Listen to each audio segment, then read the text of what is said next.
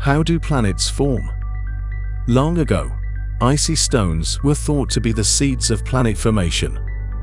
It is believed that these frosty, outer regions of the disk that encircles the young star are where these frozen substances drift toward it.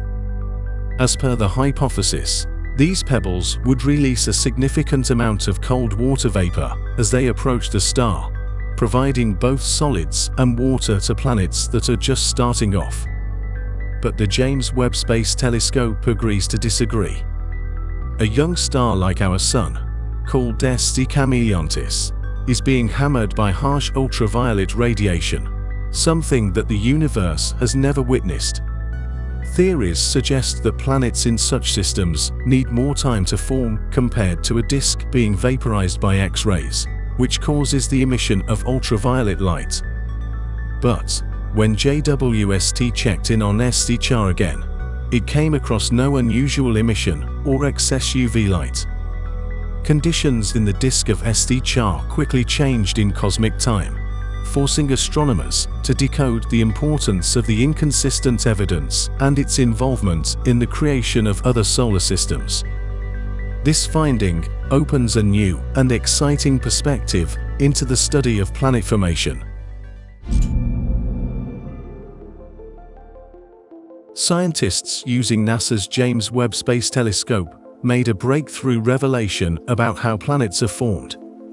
The Webb telescope found clear evidence of the element neon in the dusty disk around the young Sun-like star decoding, following up on an unusual reading made by NASA's former infrared flagship observatory, Spitzer Space Telescope.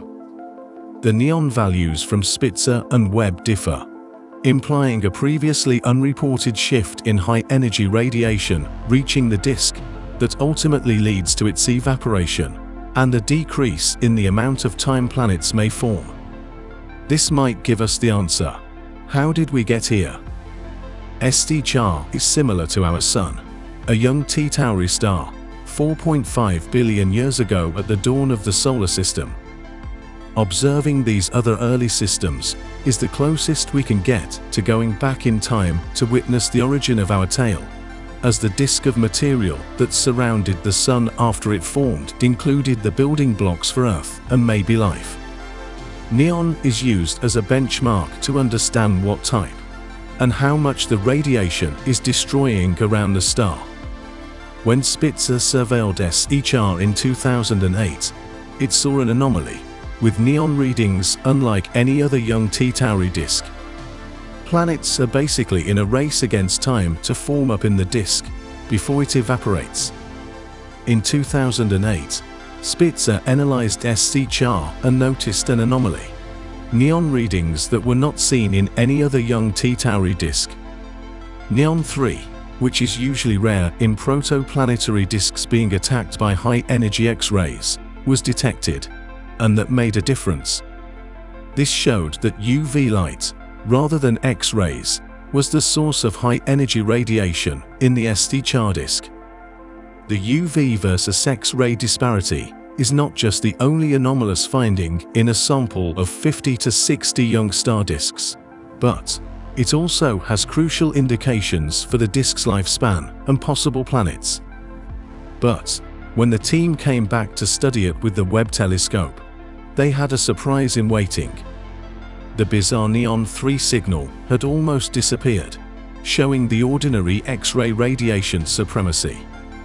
The team believes that the changes in neon signatures in the SDCHAR system are caused by changing wind, which soaks up UV radiation while allowing X-rays to pound the disk.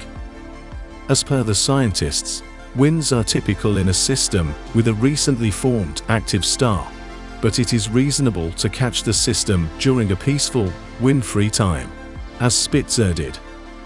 The scientists are already putting together future studies of SDCHAR using Webb and other telescopes to solve its mysteries. It will be critical to study SDCHAR and other young systems in multiple wavelengths of light, such as X-ray and visible light, to discover the true nature of this variability we've discovered, stated Boston University co-author Seeley Pittman. It's possible that brief, quiet periods dominated by extreme UV radiation are common in many young planetary systems, but we just have not been able to catch them. The cosmos is showing us once again that none of its processes are as easy as we would like them to be. We must reconsider, re-examine, and obtain further data.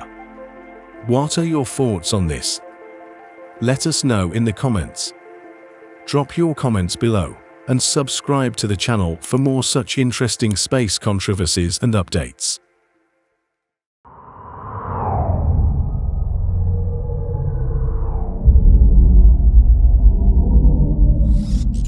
Orbit. Beyond the blue.